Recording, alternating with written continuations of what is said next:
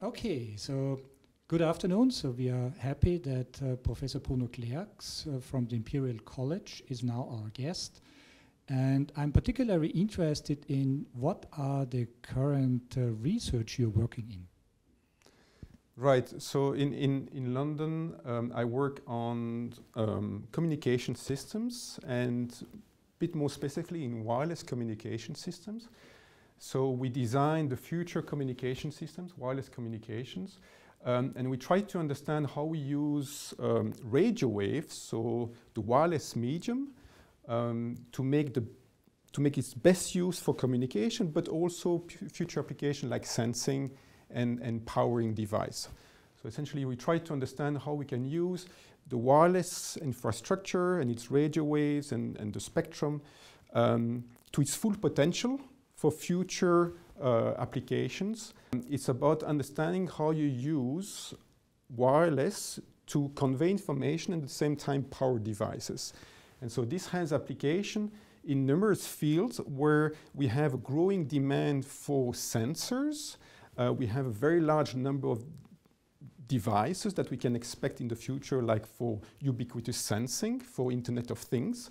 And those devices have to be powered and be completely autonomous. And so what we're looking at is how we can really use radio waves to enable this very large number of applications, like smart homes, like in smart agriculture, for instance, in ubiquitous sensing in smart cities. So there are numerous applications that we're not even aware of, but we actually developed the underpinning technology in order for people to actually come up with numerous applications later on. So you're not only a professor at Imperial College in London, but recently you also got the position of the Chief Technology Officer at Silicon Austria Labs here in Villach, Graz and Linz. So what are the technologies you're working here at SAI?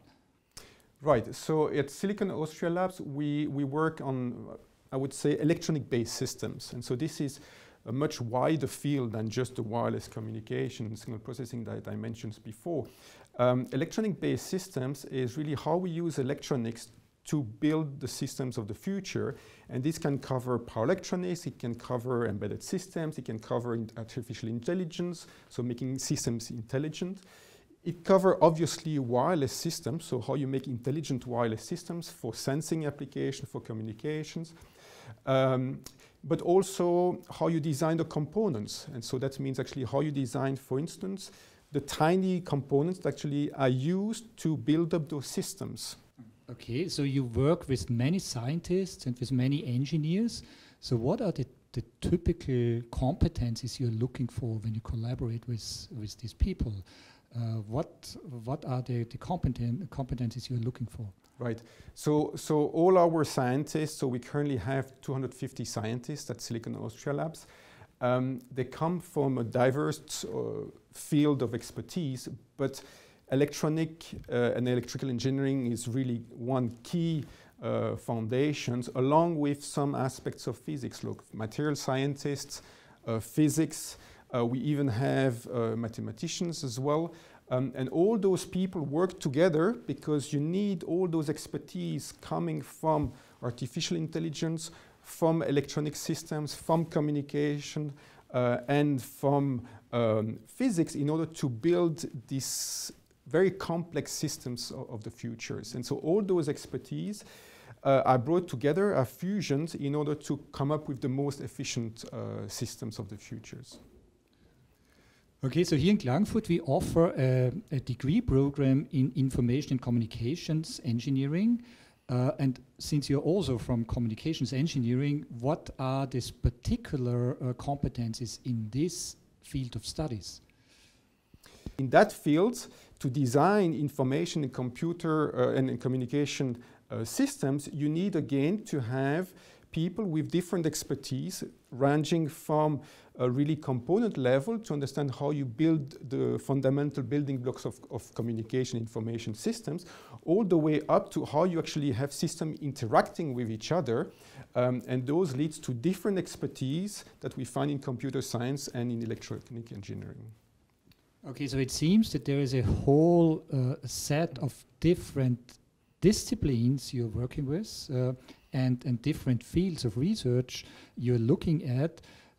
So how can young people provide all these different competencies in a single person? So is this possible at all, or how does this work?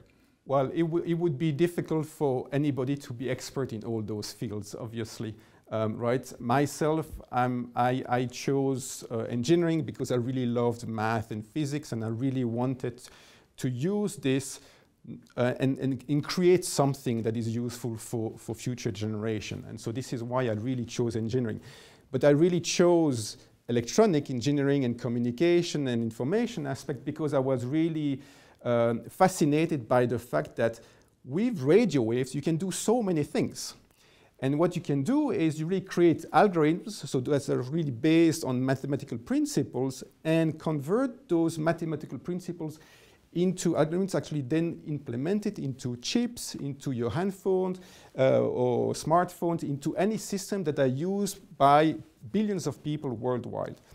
And so this is what I have done in my career. And for instance, when I did my studies as an electronic engineer, then I did a PhD, I really create some of the algorithms that nowadays all people worldwide use in their smartphones. So this is actually very enriching experience in the sense that you really see the use of your hard work over the years, and this is very stimulating because there is not only a scientific challenge, you see that actually there is a use by the society.